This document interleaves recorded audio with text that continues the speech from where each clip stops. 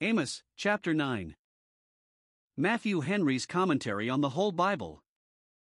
An exposition, with practical observations, of the book of the prophet Amos. Chapter 9. In this chapter we have 1. Judgment threatened, which the sinners shall not escape, verses 1 to 4, which an almighty power shall inflict, verses 5 and 6, which the people of Israel have deserved as a sinful people, verses 7 and 8, and yet it shall not be the utter ruin of their nation, verse 8, for a remnant of good people shall escape, verse 9. But the wicked ones shall perish, verse 10. 2. Mercy promised, which was to be bestowed in the latter days, verses 11 to 15, as appears by the application of it to the days of the Messiah, Acts 15 verse 16. And with those comfortable promises, after all the foregoing rebukes and threatenings, the book concludes. Amos 9 verses 1 to 10. We have here the justice of God passing sentence upon a provoking people, and observe 1. With what solemnity the sentence is passed.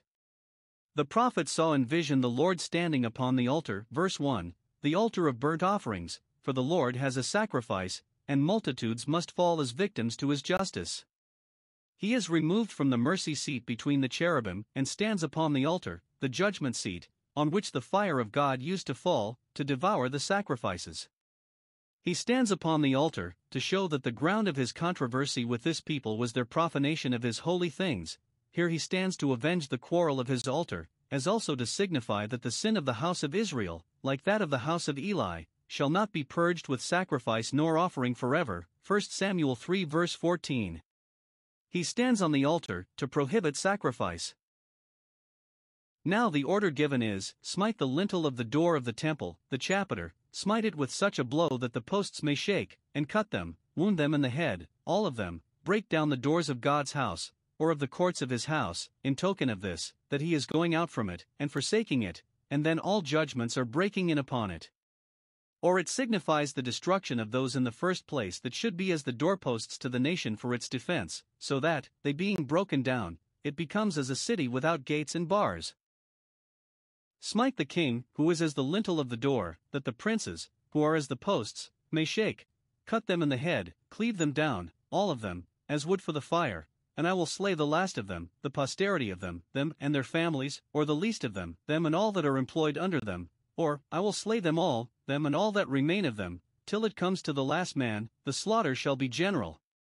There is no living for those on whom God has said, I will slay them, no standing before his sword. 2. What effectual care is taken that none shall escape the execution of this sentence. This is enlarged upon here, and is intended for warning to all that provoke the Lord to jealousy. Let sinners read it and tremble, as there is no fighting it out with God, so there is no fleeing from him. His judgments, when they come with commission, as they will overpower the strongest that think to outface them, so they will overtake the swiftest that think to outrun them, verse 2. Those of them that flee, and take to their heels, shall soon be out of breath, and shall not flee away out of the reach of danger, for, as sometimes the wicked flee when none pursues, so he cannot flee away when God pursues, though he would fain flee out of his hand. Nay, he that escapes of them, that thinks he has gained his point, shall not be delivered. Evil pursues sinners, and will arrest them. This is here enlarged upon by showing that wherever sinners flee for shelter from God's justice, it will overtake them, and the shelter will prove but a refuge of lies. What David says of the ubiquity of God's presence, Psalm 139 verses 7 to 10, is here said of the extent of God's power and justice. 1. Hell itself, though it has its name in English from its being hilled, or covered over, or hidden, cannot hide them. Verse 2. Though they dig into hell, into the center of the earth, or the darkest recesses of it, yet then shall my hand take them, and bring them forth to be made public monuments of divine justice. The grave is a hiding place to the righteous from the malice of the world, Job 3 verse 17, but it shall be no hiding place to the righteous from the justice of God. Thence God's hands shall take them, when they shall rise in the great day to everlasting shame and contempt. 2. Heaven, though it has its name from being heaved, or lifted up, shall not put them out of reach of God's judgments, as hell cannot hide them, so heaven will not. Though they climb up to heaven in their conceit, yet thence will I bring them down. Those whom God brings to heaven by his grace shall never be brought down, but those who climb thither themselves, by their own presumption and confidence in themselves, will be brought down and filled with shame. 3. The top of Carmel, one of the highest parts of the dust of the world in that country, shall not protect them, though they hide themselves there, where they imagine nobody will look for them. I will search and take them out thence. Neither the thickest bushes, nor the darkest caves, in the top of Carmel, will serve to hide them. For the bottom of the sea shall not serve to conceal them, though they think to hide themselves there. Even there the judgments of God shall find them out, and lay hold on them. Thence will I command the serpent, and he shall bite them, the crooked serpent, even the dragon that is in the sea. Isaiah 27 verse 1. They shall find their plague and death where they hope to find shelter and protection. Diving will stand them in no more stead than climbing. 5. Remote countries will not befriend them, nor shall less judgments excuse them from greater. Verse 4. Thought they go into captivity before their enemies, who carry them to places at a great distance, and mingle them with their own people, among whom they seem to be lost, yet that shall not serve their turn. Thence will I command the sword, and it shall slay them, the sword of the enemy, or one another's sword. When God judges, he will overcome. That which binds on all this, makes their escape impossible, and their ruin inevitable, is that God will set his eyes upon them for evil, and not for good. His eyes are in every place, are upon all men and upon all the ways of men, upon some for good, to show himself strong on their behalf, but upon others for evil, to take notice of their sins. Job 13 verse 27, and take all opportunities of punishing them for their sins. Their case is truly miserable who have the providence of God, and all the dispensations of it, against them, working for their hurt. 3. What a great and mighty God he is that passes this sentence upon them, and will take the executing of it into his own hands. Threatenings are more or less formidable according to the power of him that threatens. We laugh at impotent wrath, but the wrath of God is not so, it is omnipotent wrath. Who knows the power of it? What he had before said he would do, chapter 8 verse 8, is here repeated, that he would make the land melt and tremble, and all that dwell therein mourn, that the judgment should rise up wholly like a flood, and the country should be drowned, and laid under water, as by the flood of Egypt. Verse 5. But is he able to make his words good? Yes, certainly he is. He does but touch the land and it melts, touch the mountains, and they smoke. He can do it with the greatest ease. 4. 1. He is the Lord God of hosts, who undertakes to do it, the God who has all the power in his hand, and all creatures at his beck and call, who having made them all, and given them their several capacities, makes what use he pleases of them, and all their powers. Very miserable is the case of those who have the Lord of hosts against them, for they have hosts against them, the whole creation at war with them. 2. He is the creator and governor of the upper world. It is he that builds his stories in the heavens, the celestial orbs, or spheres, one over another, as so many stories in a high and stately palace. They are his, for he built them at first, when he said, "Let there be a firmament," and he made the firmament, and he builds them still, is continually building them, not that they need repair, but by his providence he still upholds them. His power is the pillars of heaven, by which it is borne up. Now he that has the command of those stories is certainly to be feared, for thence, as from a castle, he can fire upon his enemies, or cast upon them great hailstones, as on the Canaanites, or make the stars in their courses, the furniture of those stories, to fight against them, as against Sisera. 3. He has the management and command of this lower world too, in which we dwell, the terraqueous globe, both earth and sea, so that, which way soever his enemies think to make their escape, he will meet them, or to make opposition, he will match them. Do they think to make a land fight of it? He has founded his troop in the earth, his troop of guards, which he has at command, and makes use of for the protection of his subjects and the punishment of his enemies. All the creatures on earth make one bundle, as the margin reads it, one bundle of arrows, out of which he takes what he pleases to discharge against the persecutors. Psalm 7 verse 13. They are all one army, one body, so closely are they connected, and so harmoniously and so much in concert do they act for the accomplishing of their Creator's purposes. Do they think to make a sea fight of it? He will be too hard for them there, for he has the waters of the sea at command, even its waves, the most tumultuous rebellious waters, do obey him. He calls for the waters of the sea in the course of his common providence, causes vapors to ascend out of it, and pours them out in showers, the small rain and the great rain of his strength, upon the face of the earth. This was mentioned before as a reason why we should seek the Lord, chapter 5 verse 8, and make him our friend, as it is here made a reason why we should fear him and dread having him for our enemy. For, how justly God passes this sentence upon the people of Israel. He does not destroy them by an act of sovereignty, but by an act of righteousness. For, verse 8, it is a sinful kingdom, and the eyes of the Lord are upon it, discovering it to be so. He sees the great sinfulness of it, and therefore he will destroy it from off the face of the earth. Note, when those kingdoms that in name and profession were holy kingdoms, and kingdoms of priests, as Israel was, become sinful kingdoms, no other can be expected than that they should be cut off and abandoned.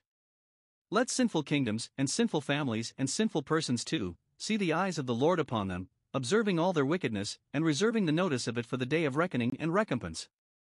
This being a sinful kingdom, see how light God makes of it. Verse 7. 1. Of the relation wherein he stood to it. Are you not as children of Ethiopians unto me, O children of Israel? A sad change. Children of Israel become as children of the Ethiopians. 1. They were so in themselves, that was their sin. It is a thing to be greatly lamented that the children of Israel often become as children of the Ethiopians. This children of godly parents degenerate, and become the reverse of those that went before them. Those that were well educated, and trained up in the knowledge and fear of God, and set out well, and promised fair, throw off their profession, and become as bad as the worst. How has the gold become dim? 2. They were so in God's account, and that was their punishment. He valued them no more, though they were children of Israel, than if they had been children of the Ethiopians. We read of one in the title of Psalm 7 that was Cush, an Ethiopian, as some understand it, and yet a Benjamite. Those that by birth and profession are children of Israel, if they degenerate, and become wicked and vile, are to God no more than children of the Ethiopians. This is an intimation of the rejection of the unbelieving Jews in the days of the Messiah, because they embraced not the doctrine of Christ. The kingdom of God was taken from them, they were unchurched, and cast out of covenant, became as children of the Ethiopians, and are so to this day. And it is true of those that are called Christians, but do no live up to their name and profession, that rest in the form of piety, but live under the power of reigning iniquity, that they are to God as children of the Ethiopians. He rejects them, and their services. 2. See how light he makes of the favors he had conferred upon them. They thought he would not, he could not, cast them off, and put them upon a level with other nations, because he had done that for them which he had not done for other nations, whereby they thought he was bound to them, so as never to leave them. No, says he, the favors shown to you are not so distinguishing as you think they are. Have I not brought up Israel out of the land of Egypt? It is true I have, but I have also brought the Philistines from Caphtor, or Cappadocia, where they were natives, or captives, or both. They are called the remnant of the country of Caphtor, Jeremiah 47 verse 4, and the Philistim are joined with the Caphtorim, Genesis 10 verse 14. In like manner the Syrians were brought up from Kir when they had been carried away thither, 2 Kings 16 verse 9. Note, if God's Israel lose the peculiarity of their holiness, they lose the peculiarity of their privileges, and what was designed as a favor of special grace shall be set in another light, shall have its property altered, and shall become an act of common providence. If professors liken themselves to the world, God will level them with the world. And if we live not up to the obligation of God's mercies, we forfeit the honor and comfort of them. 5. How graciously God will separate between the precious and the vile in the day of retribution. Though the wicked Israelites shall be as the wicked Ethiopians, and their being called Israelites shall stand them in no stead, yet the pious Israelites shall not be as the wicked ones. No, the judge of all the earth will do right, more right than to slay the righteous with the wicked. Genesis 18 verse 25. His eyes are upon the sinful kingdom, to spy out those in it who preserve their integrity and swim against the stream, who sigh and cry for the abominations of their land, and they shall be marked for preservation, so that the destruction shall not be total. I will not utterly destroy the house of Jacob, not ruin them by wholesale and in the gross, good and bad together, but I will distinguish, as becomes a righteous judge. The house of Israel shall be sifted as corn is sifted, they shall be greatly hurried, and shaken and tossed, but still in the hands of God, in both his hands, as the sieve in the hands of him that sifts. Verse 9, I will sift the house of Israel among all nations. Wherever they are shaken and scattered, God will have his eye upon them, and will take care to separate between the corn and chaff, which was the thing he designed in sifting them. 1. The righteous ones among them, that are as the solid wheat, shall none of them perish. they shall be delivered either from or through the common calamities of the kingdom. Not the least grain shall fall on the earth, so as to be lost and forgotten, not the least stone. So the word is, for the good corn is weighty as a stone in comparison with that which we call light corn. Note, whatever shakings there may be in the world, God does and will effectually provide that none who are truly His shall be truly miserable. 2. The wicked ones among them who are hardened in their sins shall all of them perish. Verse 10. See what a height of impiety they have come to. They say, the evil shall not overtake nor prevent us. They think they are innocent, and do not deserve punishment, or that the profession they make of relation to God will be their exemption and security from punishment, or that they shall be able to make their part good against the judgments of God, that they shall flee so swiftly from them that they shall not overtake them, or guard so carefully against them that they shall not prevent or surprise them. Note, hope of impunity is the deceitful refuge of the impenitent. But see what it will come to at last: all the sinners that thus flatter themselves, and affront God, shall die by the sword of war, which to them shall be the sword of divine vengeance. Yea, though they be the sinners of my people, for their profession shall not be their protection. Note, evil is often nearest those that put it at the greatest distance from them. Amos 9 verses 11 to 15. To him to whom all the prophets bear witness, this prophet, here in the close, bears his testimony, and speaks of that day, those days that shall come, in which God will do great things for His church, by the setting up of the kingdom of the Messiah, for the rejecting of which the rejection of the Jews was foretold in the foregoing verses. The promise here is said to agree to the planting of the Christian church, and in that to be fulfilled, Acts 15 verses 15 to 17. It is promised: 1. That in the Messiah the kingdom of David shall be restored. Verse 11. The tabernacle of David it is called, that is, his house and family, which, though great and fixed, yet, in comparison with the kingdom of heaven, was mean and movable as a tabernacle. The church militant, in its present state, dwelling as in shepherds' tents to feed, as in soldiers' tents to fight, is the tabernacle of David. God's tabernacle is called the tabernacle of David because David desired and chose to dwell in God's tabernacle forever. Psalm 61 verse 4. Now, 1. These tabernacles had fallen and gone to decay. The royal family was so impoverished, its power abridged, its honor stained, and laid in the dust, for many of that race degenerated, and in the captivity it lost the imperial dignity. Sore breaches were made upon it, and at length it was laid in ruins. So it was with the church of the Jews. In the latter days of it its glory departed. It was like a tabernacle broken down and brought to ruin, in respect both of purity and of prosperity. 2. By Jesus Christ these tabernacles were raised and rebuilt. In Him God's covenant with David had its accomplishment, and the glory of that house, which was not only sullied, but quite sunk, revived again. The breaches of it were closed, and its ruins raised up, as in the days of old. Nay, the spiritual glory of the family of Christ far exceeded the temporal glory of the family of David when it was at its height.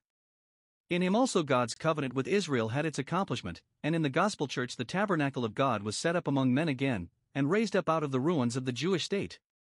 This is quoted in the first council at Jerusalem as referring to the calling in of the Gentiles and God's taking out of them a people for His name. Note, while the world stands God will have a church in it, and, if it be fallen down in one place, and among one people, it shall be raised up elsewhere. 2. That kingdom shall be enlarged, and the territories of it shall extend far, by the accession of many countries to it. Verse 12, that the house of David may possess the remnant of Edom, and of all the heathen, that is, that Christ may have them given Him for His inheritance, even the uttermost parts of the earth for His possession. Psalm 2 verse 8.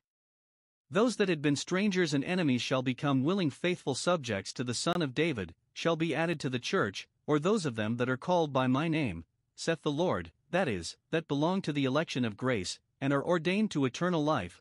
Acts 13 verse 48. For it is true of the Gentiles as well as of the Jews that the election hath obtained and the rest were blinded. Romans 11 verse 7. Christ died to gather together in one the children of God that were scattered abroad, here said to be those that were called by His name. The promise is to all that are afar off, even as many of them as the Lord our God shall call. Acts 2 verse 39.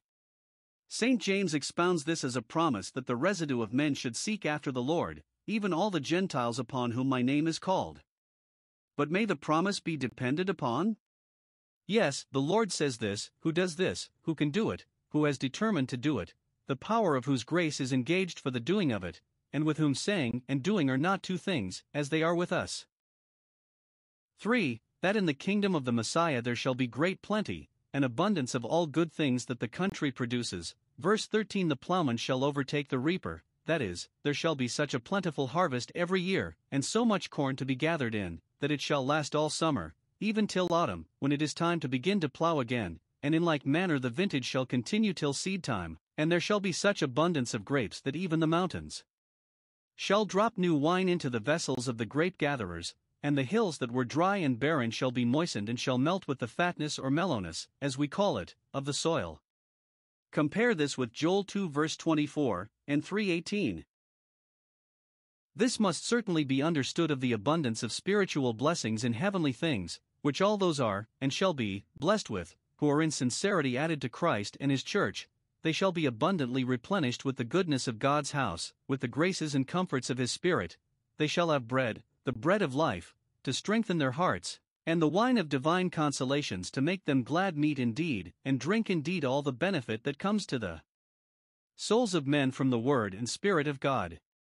These had been long confined to the vineyard of the Jewish church. Divine revelation, and the power that attended it, were to be found only within that enclosure, but in gospel times the mountains and hills of the Gentile world shall be enriched with these privileges by the gospel of Christ preached, and professed, and received in the power of it. When great multitudes were converted to the faith of Christ, and nations were born at once, when the preachers of the gospel were always caused to triumph in the success of their preaching, then the plowman overtook the reaper, and when the Gentile churches were enriched in all utterance, and in all knowledge, and all manner of spiritual gifts, 1 Corinthians 1 verse 5, then the mountains dropped sweet wine. For, that the kingdom of the Messiah shall be well peopled, as the country shall be replenished, so shall the cities be, there shall be mouths for this meat. Verse 14. Those that were carried captives shall be brought back out of their captivity, their enemies shall not be able to detain them in the land of their captivity, nor shall they themselves incline to settle in it, but the remnant shall return, and shall build the waste cities and inhabit them, shall form themselves into Christian churches and set up pure doctrine, worship, and discipline among them, according to the gospel charter, by which Christ's cities are incorporated, and they shall enjoy the benefit and comfort thereof. They shall plant vineyards and make gardens. Though the mountains and hills drop wine, and the privileges of the gospel church are laid in common, yet they shall enclose for themselves, not to monopolize these privileges to the exclusion of others, but to appropriate and improve these privileges in communion with others, and they shall drink the wine and eat the fruit of their own vineyards and gardens. For those that take pains in religion, as men must do about their vineyards and gardens, shall have both the pleasure and profit of it. The bringing again of the captivity of God's Israel, which is here promised, may refer to the cancelling of the ceremonial law, which had been long to God's Israel as a yoke of bondage, and the investing of them in the liberty wherewith Christ came to make His church free. Galatians 5 verse 1. 5. That the kingdom of the Messiah shall take such deep rooting in the world as never to be rooted out of it. Verse 15, I will plant them upon their land. God's spiritual Israel shall be planted by the right hand of God Himself upon the land assigned them, and they shall no more be pulled up out of it, as the old Jewish church was. God will preserve them from throwing themselves out of it by a total apostasy, and will preserve them from being thrown out of it by malice of their enemies. The church may be corrupted, but shall not quite forsake God, may be persecuted, but shall not quite be forsaken of God, so that the gates of hell, neither with their temptations nor with their terrors, shall prevail against it. Two things secure the perpetuity of the church. 1. God's grants to it. It is the land which I have given them, and God will confirm and maintain His own grants. The part He has given to His people is that good part which shall never be taken from them. He will not revoke His grant, and all the powers of earth and hell shall not invalidate it. 2. Its interest in Him. He is the Lord thy God, who has said it, and will make it good thine, O Israel. Who shall reign forever as thine unto all generations. And because He lives, the church shall live also.